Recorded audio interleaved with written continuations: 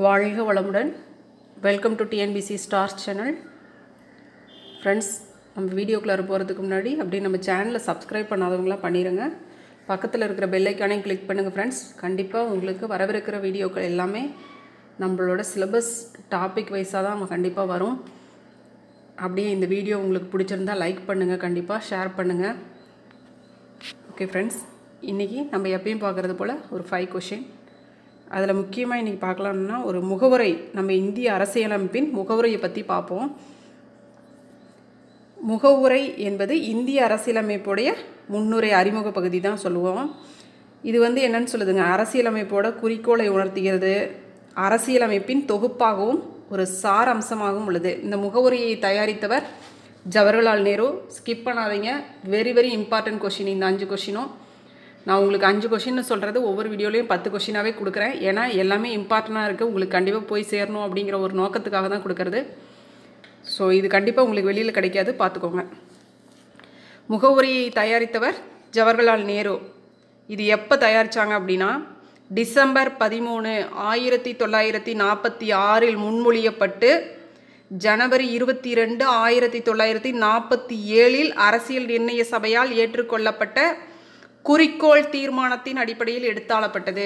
என்னதுங்க? குறிக்கோள் தீர்மானத்தின் அடிப்படையில். இதில் என்ன சொல்லப்பட்டிருக்கு அப்படின்னா, இதில் அடங்கிய வாசகங்கள் என்னென்னா, இந்திய மக்களாகிய நாம் இந்தியாவை ஒரு இறைமை வாய்ந்த சமதர்ம நெறி சார்ந்த சமய சார்பற்ற மக்களாட்சி குடியரசாக அமைக்க அப்படின்னு சொல்லி என தொடங்கி ஈங்கிதனை இயற்றி நமக்கு நாமே வழங்கி கொள்கிறோம் அப்படிங்கிறது என்ற வாசகத்தில் முடியும். இந்த மாதிரி ஒரு லைன்ஸ் ஆரம்பித்து இப்படி ஈங்கிதனை இயற்றி நமக்கு நாமே வழங்கி கொள்கிறோம் அப்படின்னு முடியும். இதுதான் இந்த முகவுரையில் அடங்கியிருக்கிற வாசகங்கள். ஸோ இது நம்மளுக்கு கொடுத்து இது சரியா அப்படின்னு லைன்ஸ் கொடுத்து சரியான்னு கேட்பாங்க. ஸோ கண்டிப்பாக பார்த்துக்கோங்க. இது எப்போ ஏற்றுக்கொள்ளப்பட்டது இந்திய அரசியலமைப்பில்? 1949 நவம்பர் 26 ஏற்றுக்கிட்டாங்க. நடைமுறைக்கு எப்போ வந்துச்சுன்னா 1950 ஜனவரி 26 நடைமுறைக்கு வந்தது. இது ஒரு முறை மட்டும்தான் திருத்தப்பட்டுள்ளது. இந்த முகவுரை ஒரே ஒரு டைம் மட்டும்தான் திருத்தப்பட்டது. அது எப்போன்னு பார்த்துக்கோங்க.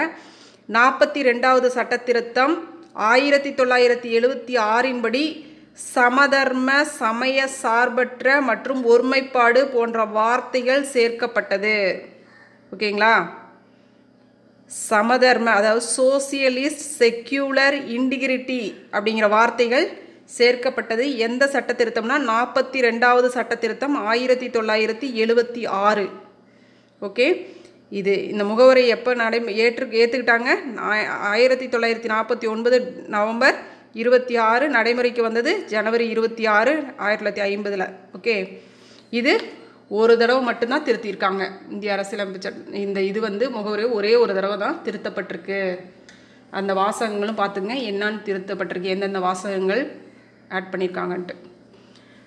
ஓகே ஃப்ரெண்ட்ஸ், இன்றைக்கி நம்ம பார்க்குறது என்னென்னா, இந்த பெண்கள் அதிகாரம் அந்த இது கொடுத்துருக்காங்களா நம்மளுக்கு சிலபஸில், பெண்களுக்கு அதிகாரம் அளித்தல் அப்படின்னு சொல்லிட்டு. ஸோ அதுதான் நம்ம பார்க்க போகிறோம். செகண்ட் பார்ட் பார்க்க போகிறோம். ஏற்கனவே நம்ம ஒரு பார்ட் பார்த்துட்டோம். இன்றைக்கி செகண்ட் பார்ட்டு. இது ரொம்ப முக்கியமாக இருந்துச்சு. ஸோ அது அவ்வளோதான் அப்படின்னு நினச்சேன். பட் இன்னொரு புக்கில், அதுவே நான் 2 புக்கில் ரெஃபர் பண்ணி தான் போட்டிருக்கேன். அது இன்னொரு புக்கில் நான் ரெஃபர் பண்ணும்போது இது ரொம்ப இன்னும் நிறைய இருந்துச்சு, அது சம்மந்தமான விஷயங்கள். ஸோ அதுவும் உங்களுக்கு கொடுத்துடலாம் அப்படின்ட்டு தான் இந்த வீடியோ. பெண்கள் முன்னேற்றமும் சட்டங்களும்.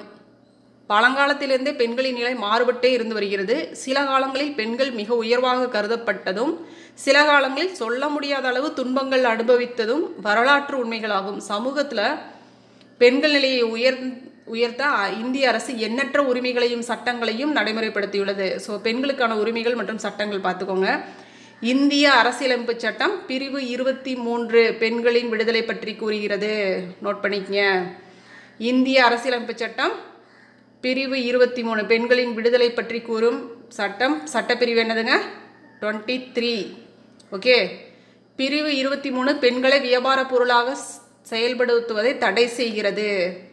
பெண்களை கட்டாய வேலைக்கு உட்படுத்துதல் குற்றமாகும். பெண்கள் அடிமையாக விற்பது சட்டவிரோதம். பெண்கள் சுரண்டப்பட்டு ஏமாற்றுதலை எதிர்ப்பதற்கான உரிமைகளும் சட்டங்களும் உள்ளன. குடும்ப சொத்துக்களில் மகன்களோடு மகள்களும் உரிமை கோர சட்டம் இயற்றப்பட்டுள்ளது. 1978 உருவாக்கப்பட்ட குழந்தைகள் திருமண தடை சட்ட திருத்தம் பெண்களின் திருமண வயது 15 - 18 ஆகவும் ஆணின் திருமண வயது 18 - 21 உயர்த்தியுள்ளது. இது குழந்தைகள் திருமணத்தை தடை செய்கிறது. ஸோ இதுதான் நம்மளுக்கு இந்த சட்டத்தை உருவாக்கியிருக்கு. நம்மளுடைய திருமண வயதை உயர்த்தி கொடுத்தது 1978 தான். இந்த சட்டம் பார்த்துக்கோங்க. இதை குழந்தைகள் திருமண தடை சட்டம் 1978. இந்த சட்டம் தான் நம்மளுக்கு 15 - 18 ஆகும் 18 - 21 திருமண வயதை உயர்த்தியது. 1961 நடைமுறைக்கு வந்த வரதட்சணை தடை சட்டம் வரதட்சணை கொடுப்பதையும் வாங்குவதையும் தடை செய்தது. 1986 கொண்டு வரப்பட்ட வரதட்சணை தடை சட்ட திருத்தம் வரதட்சணை வாங்குபவர் வரதட்சணை தொடர்பாக பெண்களை கொடுமைப்படுத்துபவர் மீது கடுமையான தண்டனை கொடுக்க வழிவகுத்துள்ளது. ஸோ ஃபஸ்ட்டு வரதட்சணைக்கு சம்மந்தம் போடப்பட்டது 1961. அதுக்கப்புறம் சட்ட திருத்தம் 1986 வரதட்சணை தடை சட்ட திருத்தம் 1986. ஸோ இந்த 86 ரொம்ப ரொம்ப இம்பார்ட்டண்டான ஒரு இயர். நான் ஏற்கனவே அடிக்கடி ரிப்பீட் பண்ணியிருக்கேன். நிறைய விஷயங்கள் இந்த 86 நடந்திருக்கும். நம்ம ஏற்கனவே பார்த்துருக்கோம். புதிய கல்விக் கொள்கை அறிமுகப்படுத்தப்பட்டது. அதுக்கப்புறம் நம்மளுடைய அதாவது என்னதுங்க மேலவை கலைக்கப்பட்டது. இது எல்லாமே நம்மளுடைய இந்த 86 ஒரு ஒன்று. நிறைய விஷயங்கள் 86 இருக்குது. நீங்கள் படிச்சுட்டே வந்தீங்கன்னா தெரியும். இயர் நோட் பண்ணிங்கன்னா. வரதட்சணை தொடர்பாக பெண்களை கொடுமைப்படுத்துவோர் மீதும் இது பண்ணிச்சு 86 தடை சட்டம். இந்திய அரசியலமைப்பு சட்டம் மட்டுமல்லாமல் மத்திய மாநில அரசுகள் பெண்களுக்கு இழைக்கப்படுகின்ற அநீதிகளையும் நீக்கியும் சமூக அநீதி மற்றும் சுரண்டலிலிருந்து பாதுகாக்கவும் பல்வேறு சட்டங்களை ஏற்படுத்தியுள்ளது. எடுத்துக்காட்டாக தமிழ்நாடு அரசு 1997 ஈவ்டீசிங் அதாவது பெண்களை இகழ்தல் தடை சட்டம் இயற்றியுள்ளது. 1997 ஈவ்டீசிங் சம்பந்தமாக சட்டம் இயற்றுச்சு. 2002 உருவாக்கப்பட்ட இதன் திருத்தம் பெண்களுக்கு தொல்லை கொடுப்பதை தடை செய்துள்ளது. அவ்வப்போது ஏற்படுத்தப்படுகின்ற அரசியலமைப்பு சட்ட திருத்தங்கள் குடிமக்களின் நலனுக்காகவே ஏற்படுத்தப்படுகின்றன. 73வது 74வது அரசியல் சட்ட திருத்தம் ஊராட்சி அமைப்புகளிலும் உள்ளூர் அமைப்புகளிலும் பெண்களுக்கு 33% விழுக்காடு இடஒதுக்கீட்டை கொடுத்துள்ளது. ஸோ 73 74வது சட்ட திருத்தம் தான் ஊராட்சி அமைப்புலையும் உள்ளூர் அமைப்புகளிலும் பெண்களுக்கு 33 விழுக்காடு இடஒதுக்கீடு கொடுத்துள்ளது. ஸோ இது நம்மளுக்கு முக்கியமான விஷயந்தான். இது நம்மளுக்கு அந்த 73 74வது சட்ட திருத்தம் இல்லாத கொஸ்டின் பேப்பரை நீங்கள் பார்க்க முடியாது. பார்த்துக்கோங்க. கண்டிப்பாக இது சம்பந்தமான ஒரு விஷயங்கள் உறுதியாக வந்தே தீரும். கொஸ்டின் பேப்பர் கண்டிப்பாக நோட் பண்ணிக்கோங்க. 73 74வது சட்ட திருத்தம் 1978 1986 இந்த மாதிரியான கொஷின்ஸ்லாம் வரதுக்கு வாய்ப்பு ரொம்ப ரொம்ப அதிகம். நான் ரிப்பீட்டட் கொஷின் எப்பயுமே. பொருளாதார முன்னேற்ற திட்டங்கள் பெண்களை பாதுகாக்க கல்வி அளிக்க வாழ்வாதாரங்களை உயர்த்த எண்ணற்ற பொருளாதார முன்னேற்ற திட்டங்கள் உருவாக்கப்பட்டுள்ளன. அவற்றில் சில பாருங்க. வேலைக்கான பயிற்சி திட்டம் ஸ்டெப் பணி மற்றும் பயிற்சி ஆதார திட்டம்.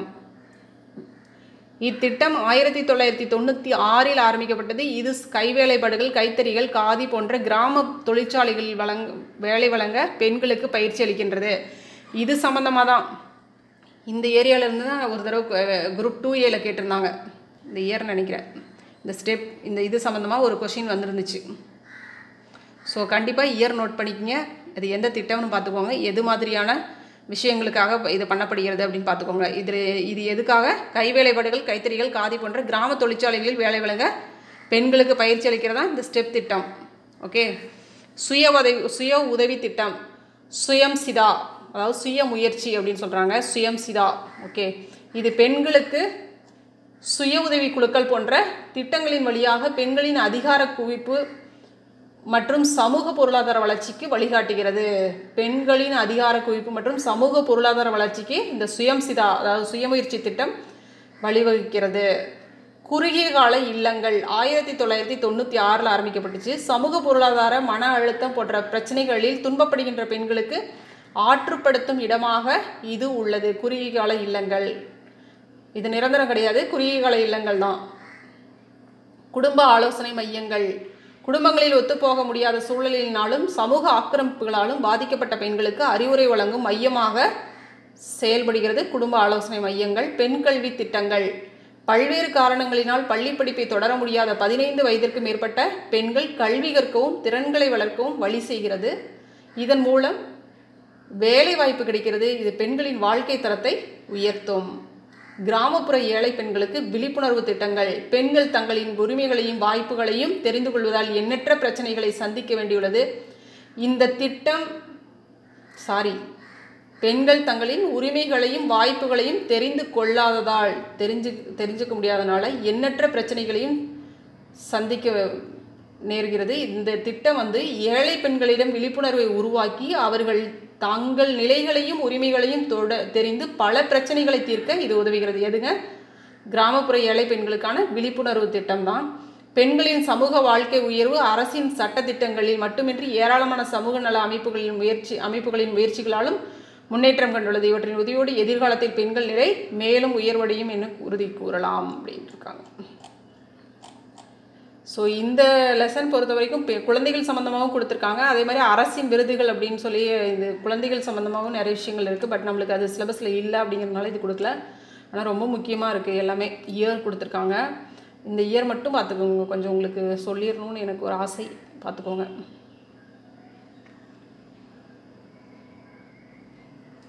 குழந்தைகள் நலனுக்கான சட்டங்கள் ஏற்கனவே நான் இதில் சொல்லியிருக்கேன். அதை இது பார்த்து தான் சொன்னேன். இந்திய அரசால் நிறைவேற்றப்பட்ட சட்டங்கள் குழந்தைகளுக்காக பாருங்கள். 1986 1986 நிறைவேற்றப்பட்டு 2000 மாற்றியமைத்து நடைமுறைப்படுத்திய இளம் குற்றவாளிகள் நீதி சட்டம். ஓகே, இதில் 1986 இது பண்ணி 2000 மறுபடியும் மாற்றி அமைச்சாங்க. அதுக்கப்புறம் தாய்ப்பாலுக்கு மாற்றாக உணவு புட்டிகள் மற்றும் குழந்தைகள் உணவு திட்டம் அப்படின்னு சொல்லிட்டு 1992 குழந்தைகள் உரிமைகளை பாதுகாக்கும் பொறுப்பாணை குழு சட்டம் 2005 ஒருங்கிணைந்த குழந்தைகள் வளர்ச்சி திட்டம் 1975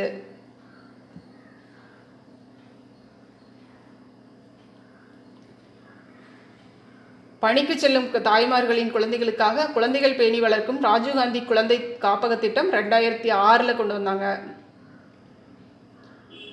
வீதிகளில் வாழும் குழந்தைகளுக்கான திட்டம் இது கொண்டு வந்திருக்காங்க. இது குழந்தைகளை தவறாக பயன்படுத்துவதிலிருந்தும் சுரண்டலிலிருந்தும் இந்த திட்டம் பாதுகாக்குது.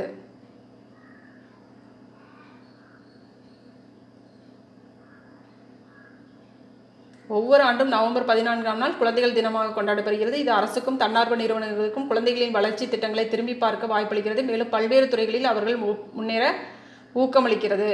அந்த நாளில் தான் குழந்தைகளுக்கு அவங்களுடைய திறமைகளுக்காக பரிசு கொடுத்து அந்த குழந்தைகளுடைய திறமைகளுக்கு ஒரு ஊக்கம் கொடுக்குற நாளாக இந்த நவம்பர் 14 கடைபிடிக்கிறாங்க. ஒவ்வொரு குழந்தைகளும் அவங்க என்னென்ன துறைகளில் சிறந்து விளங்குறாங்களோ அவங்களுக்கு அந்த விருது கொடுக்குறாங்க. நல்ல குழந்தைகளுக்கான கலை, இலக்கியம், கலாச்சாரம், விளையாட்டு ஆகிய துறைகளில் முதன்மை பெற்று தனித்திறமைகளை வெளிப்படுத்தும் மாணவர்களுக்கு அரசு முறையான ஏற்பு தந்து பல்வேறு விருதுகளை அளித்து வருகிறது. இந்த நாளில் தான் 1996 சாதனை குழந்தைகளுக்கான தேசிய விருது ஏற்படுத்தப்பட்டது. பார்த்துக்கோங்க, 1996 சாதனை குழந்தைகளுக்கான தேசிய விருது ஏற்படுத்தப்பட்டது. ஒவ்வொரு ஆண்டும் குடியரசு தினத்தன்று 4 முதல் 15 வயதிற்குட்பட்ட பாராட்டுக்குரிய குழந்தைகள் சிறப்பு விருதுகளினால் கௌரவிக்கப்படுகிறார்கள்.